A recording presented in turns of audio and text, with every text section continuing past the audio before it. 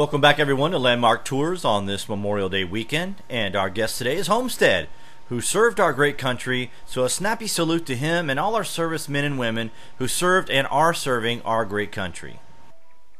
Okay, HomeStead, so part of the theme to your build here are siege engines and war. Can you tell us about your battering ram here? Well, as you'll see as we run through this claim real quick, I have a couple of catapults that I built. Some of the guildies saw my siege engine collection starting, and so decided to add to it. This one was actually created by Green Knight, and he delivered it. You'll see the effects of his delivery when we go inside. Alright, so now we see the battering ram has now penetrated your wall here. I believe when I originally walked through your house, I don't recall you putting in these additional features that give it sort of an animation. Was that recently added?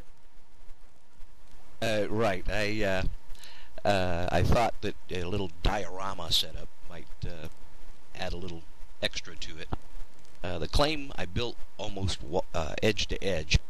So when Buzz brought over this large when Green Knight brought over this large battering ram, I had to improvise a little space.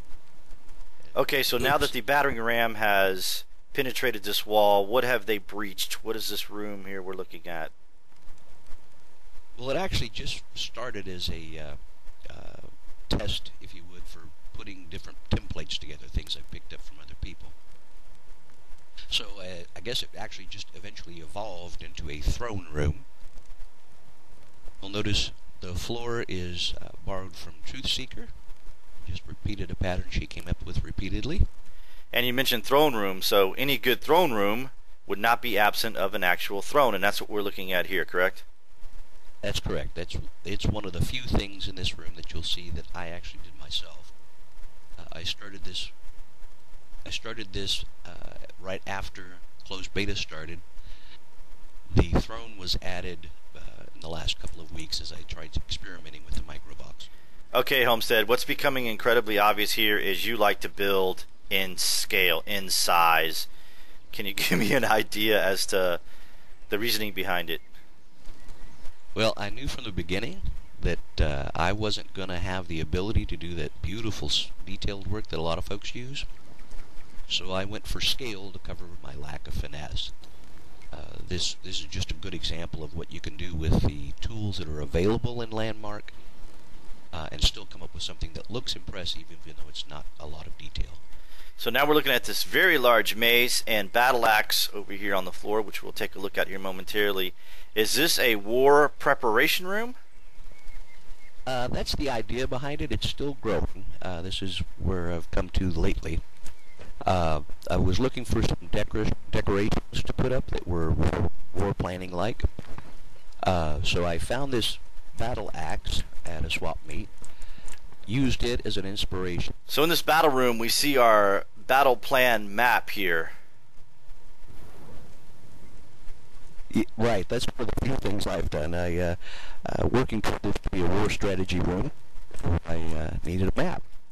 So we have various types and various sizes of cannons. Can you give us an idea of what went into constructing them? Well, as I pointed out, I started with the basic tools and have been slowly learning. So the cannons were my first attempt at using things that are round, using cylinders and circles. Again, all with the basic tools that are available that you start with. But I've been kind of impressed with how pretty they ended up. Alright, now we're at the top of your castle, and something very unique that I can't help but notice, and that is that these cannons are at a 45-degree angle. That's something you don't normally see in a build. Can you tell me about it? Right. It's the pleasure of having guildies around again. While building my cannon, especially the mortar, short, stubby one, I opined that they were supposed to actually point up since they're mortars. One of my guildies overheard that and came and created for me cylinders that actually go at this angle. Alright, so here we have more of a collection of your cannons, and you even had the presence of mind to bore these out. That's really amazing. Can you tell me how you did that? Well, actually, all of it started out without being hollowed out, so it gave the illusion of a cannon. But as I've gotten a little better at all the tools, with some help from Gildy showing me how to do these kinds of things, I was able later to go ahead and use the heel technique to actually get these to be hollowed and bored out. Home, now we're looking at some rather impressive catapults and trebuchets. Can you give me a little bit of an idea of your thoughts behind it and what went into it? Well, these are actually some of the few things that I created myself. Again, you'll note that they're built from all the basic tools that are available when you start the game, and started adding bits and pieces until I came up with what I thought was pretty good. Okay, HomeStead, as we wrap this up, was there anything else you'd like to add?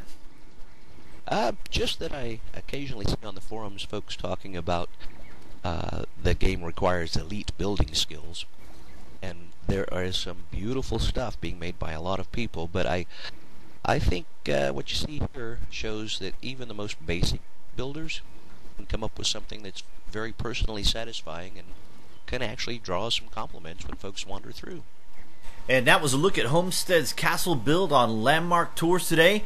Be sure you hit that like button, followed by subscribe, so you can catch all the information, builds, and activities going on in Landmark.